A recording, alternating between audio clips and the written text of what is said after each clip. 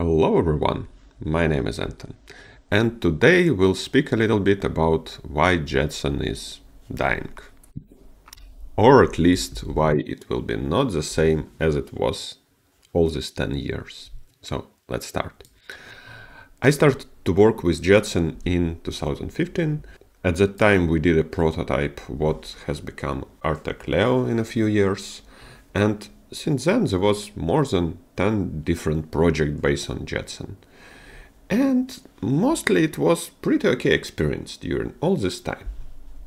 But let's speak why I think it's dying and why it will lost its market in 1 year. What did Jetson unique platform in 2014, 2015? It was this only one platform where you could easily run your neural network on GPU, which was trained on GPU, without big problems. Also, this platform provided pretty low energy consumption and pretty good computational power. A few years later, like 2017, 2020, Jetson was used mostly in all industries.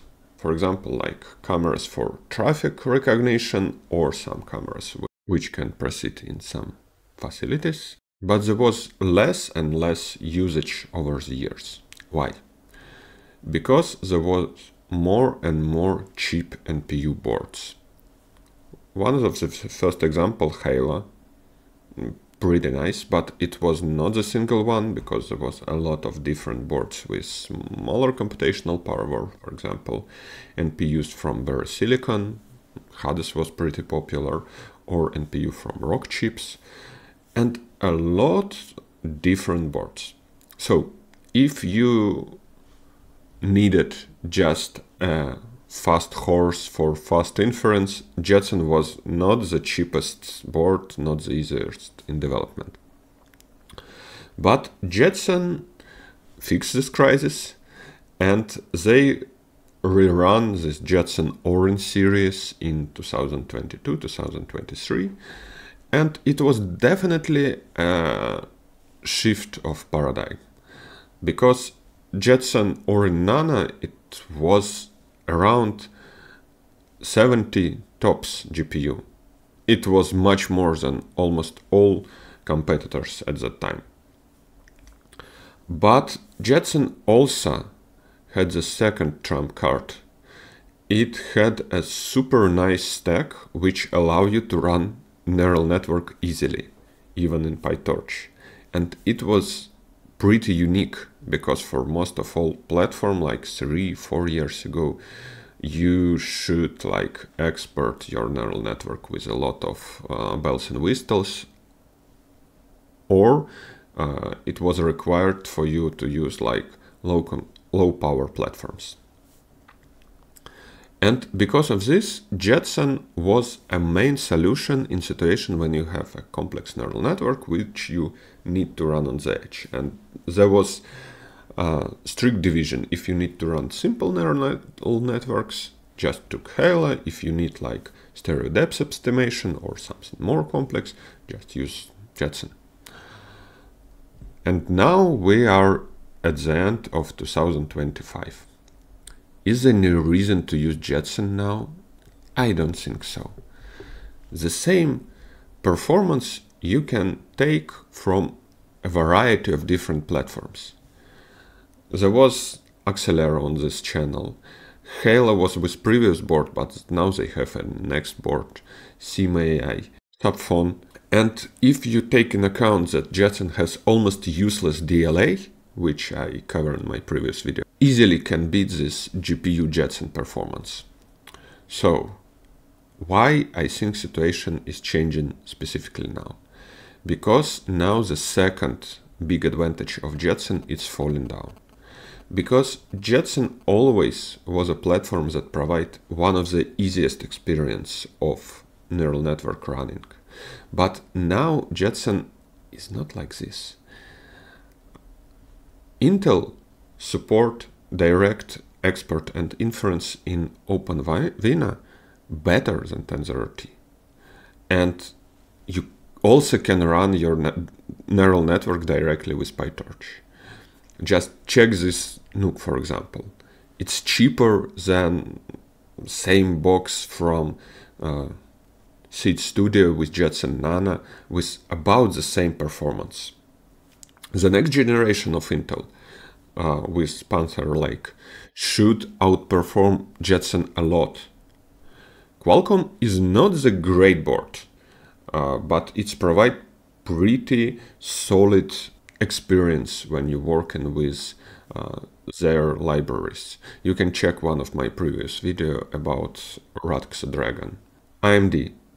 It's pretty nice GPU, and it's also support PyTorch out of the box. And on NPU you can run some LLMs. You also can check my video.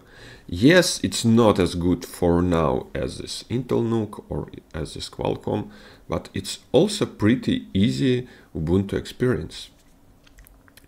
With Jetson, you need to run your neural network on TensorRT if you want maximum performance, and also on the Jetson you need to work with their version of Ubuntu, which sometimes it's not the easiest experience. You need to use their containers and so on. We will discuss this a little bit later. What's providing Nvidia now as a next generation? They providing Jetson Thor. Is it the good edge solution? I don't think so. It's not the edge box. It has super big energy consumption. It's pretty big. The price is huge. If you will check direct competitors here, they are not in this old generation box. You need to look on different GPU. So you need to look on some competitors like this Intel GPU, like Nvidia gaming GPU, or at this Huawei GPU. The only plus of this Jetson Thor, it has pretty big amount of memory, but it's a little bit questionable. Do you really need on some edge application such amount of memory for running your neural networks? Because mostly if it's edge application, if it's some VLA, VLM or other, you probably will run just 7B or even smaller models. It's where we are heading right now with robot control, with auto. So I don't think that right now it's a comprehensive solution. And as I see, even a lot of companies which require such big edge processors, they just streaming everything in cloud. And it's easier. So, and let's return to this final point. When I speaking about all this complexity of Jetson infrastructure. 10 years ago, Jetson provided the easiest one. Now, you need to build a specific container with specific version of TensorRT. You need to find this container. You need to check and debug. It's pretty often when you can't run something specific on this container, you need to choose which jetpack, which container you want to utilize. For some jetpacks which you need to reflash your devices, you can't do this just reflashing on flight. And few years ago, Nvidia definitely improved the experience. And it's improved this experience mostly because one guy, this guy, who was like leading a big community around Jetson boards, and he provided a lot of containers. You maybe saw them, Dustin and V containers. And he provided a lot of stuff that support all these problems and infrastructure. And actually, it was again a pretty nice experience with Nvidia. But Nvidia recently fired him, and I don't know if they will continue to support all this community And because previously there was 8 years when they didn't do this nicely.